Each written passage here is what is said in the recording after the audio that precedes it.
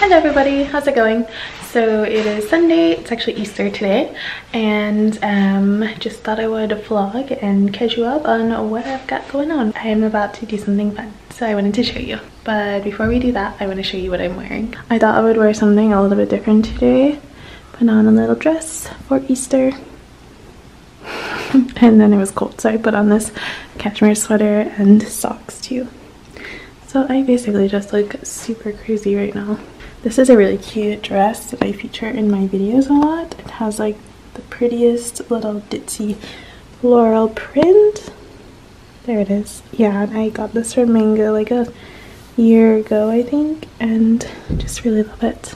So I really wanted to make some cookies, but I didn't want to waste like eggs and things on baking because I never bake, and it's been really hard to find eggs in the store lately, in case you haven't noticed. So I got some of these. I've actually used to eat these a lot when I was younger. If my mom is watching this, she'll think it's pretty funny that I bought this because she's not that interested in baking either, so she would always just get these instant cookies from Nestle, which are actually really, really good. So I'm gonna do that now. It's literally so easy. They come in like pre-cut squares. Just break them apart, drop them on there. See if I can do a little transition here, and let's bake. And they're done. Yum! There you go. Got some Easter treats. And now to resume chillin'. Kyle and I don't really like celebrate Easter on our own. We usually spend the day with family, but since we're here, we're just gonna do something easy tonight and also yummy, and that doesn't require a lot of cooking. Very relaxed day. Sunday, we're just gonna chill for the rest of the night basically. So I will check in with you guys later. Good morning, guys. So today is Monday, and as you can see, I'm in my bathrobe. Very cute.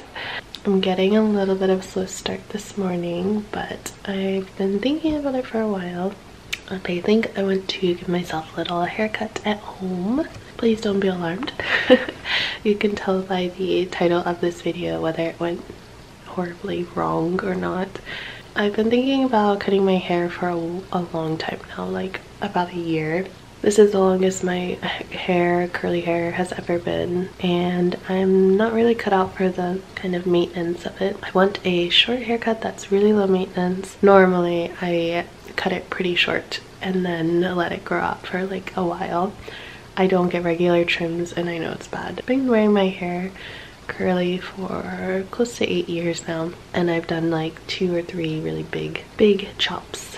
The last one was 4 years ago. I shaved my head and really enjoyed the short hair for a while, but I feel like since then I've learned a lot more about styling my hair, so I think that a short haircut, I could style it a lot differently now. So yeah, that's the plan for today. My hair's quite long. I'll show you later. I've been looking at reference pictures online for a few days and then kind of reading tips about doing it yourself, and I put it off long enough already, so I'm just ready to do it. I also have really bad allergies this morning. I just took some allergy medicine, so I'm really hoping that kicks in soon. I'm gonna start by doing it maybe about this long and then style it and see how I like it. Okay, let's do it.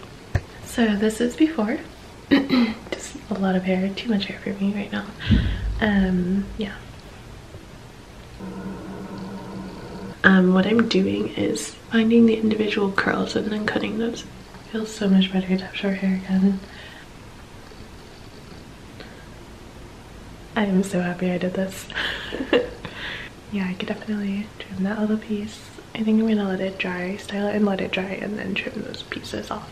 I feel so much better. There's something so interesting about cutting your hair. Like, I feel like it releases a lot of energy or something. It feels really good. So I still have some conditioner in my hair, and I decided I'm just gonna let it air dry and then style it, I think. Let it air dry for a while, but guys, check out these are baby hairs. I've told you guys about this rug and how it sheds, but like, I was not exaggerating. Look at all of those fluff balls. It drives me crazy. When we're here on the weekends, we just track them through the house, and I just literally cannot do anything before I take care of this. So now I'm gonna try to get some work done actually, because I really need to sit down finally at my computer. It's almost like 11:30 or something. Got all sidetracked this morning. I quite like the idea of having like a really short haircut right now, but this is a good start. So I might live with this for like a day or two. We'll see.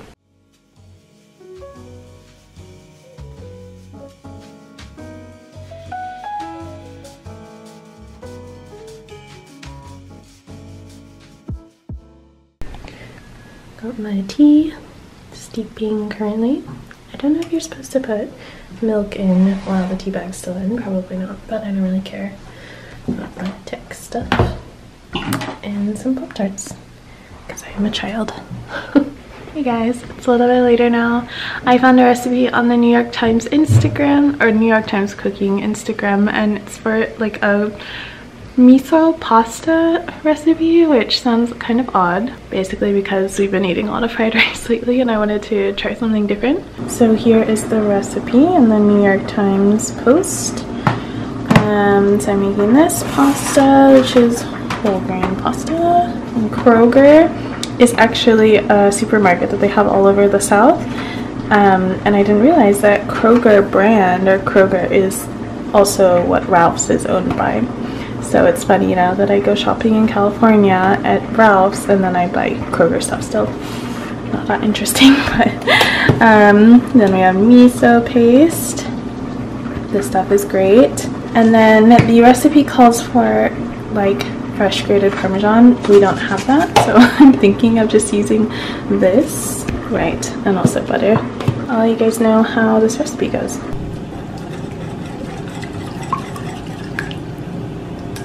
The last step is to add nori, which is like Japanese seaweed chopped, or furikake, which is like a rice seasoning. This is seto fumi.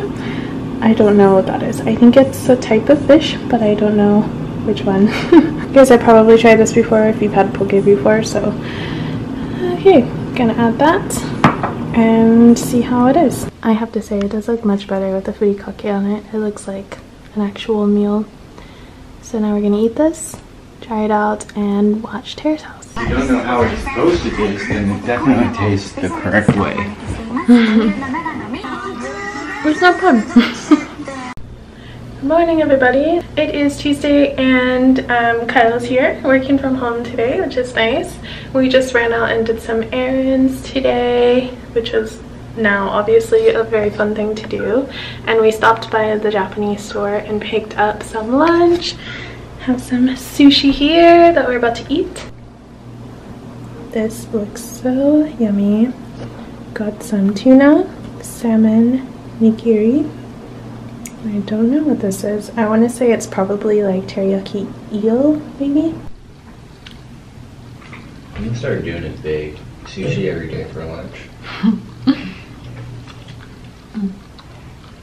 Thought I'd do a little Japanese grocery haul for you all. So we just got back. Mochi ice cream, delicious. Kyle got a couple boxes of these actually. So good. I think you can actually buy these at Trader Joe's too, if you want to try them. Got some tofu, a few things of these. A lot of this stuff is for my dad actually, because he does not have a Japanese market near him. Got some kombu, which is like a type of, it's just one way that they prepare seaweed. This kombu is really good on just like plain white rice. And it kind of has like a sticky and slightly sweet flavor. So good. Speaking of things to put on rice, I got a bag of white rice, which has been very hard to find at normal grocery stores. This is the furikake I was talking about, but this one is salmon flavored. Delicious. Got one for my dad too. Also wanted to get chazuke, which sake chazuke, I guess, like seasoning that you put on ochazuke, which is rice and green tea. That's what this picture is of. Also bought these because I was standing in line and I found these and they looked really good. These, I think I've had a similar cookie. My family would buy, what are those called? Oh yeah, they're called yokumoku cookies, and they are like a really thin wafer, kind of like this. They're so delicious, but they're You have to, I think you can only buy them from like Neiman Marcus. So these I found, they look really similar and they're matcha filled, so that just looks freaking delicious. And then I also bought a couple of boxes of this curry, which is just a really simple curry to make. You just like heat up the pack in there and basically pour it over, and it's a really delicious and super quick meal. So yeah, this is my Japanese grocery store haul. Kyle and I have been very busy today, like running errands and stuff. So we just came back to have some lunch. We don't have a laundry, like a washer and dryer here in our apartment, so unfortunately we had to go to the laundromat, which is just not ideal. Yeah, so we've just been like eating lunch and catching up on some emails here. But yeah, I'm gonna try these little Japanese wafer cookies now. I got the matcha flavor, so they're a little bit green.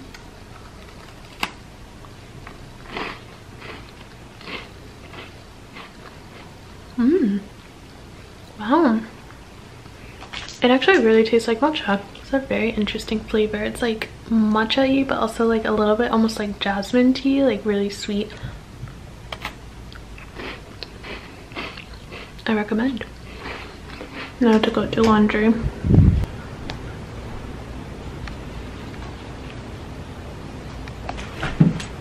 And we're off.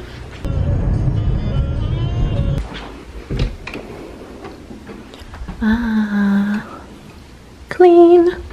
So I was gonna do my hair today, but I think I'm actually just going to do some more work because most of today was spent like running errands and just being out most of the day. So I haven't got a whole lot done today. Tomorrow morning I will show you how I style my hair. Very excited to see what that looks like. I need to show you our very beige colored dinner tonight. I just made some vegetable gyoza, which is pot stickers. We had some leftover green beans and a little bit of tofu.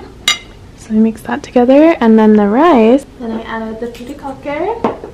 This is kombu. It has like some sesame seed seasoning, and it's like sticky, kind of sweet seaweed. And for dessert we have some mochi, we have 2 green tea and 2 mint chip. Very good. Good morning everybody. So I just got out of the shower when I washed my hair, but you can't really tell because it already looks dry.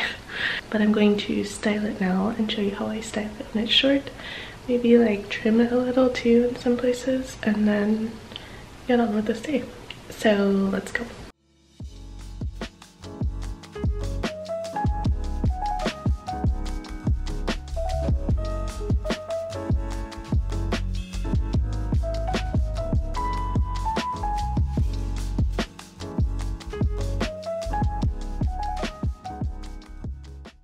I don't know how I feel about this anymore, but I'm over it, so time to get dressed.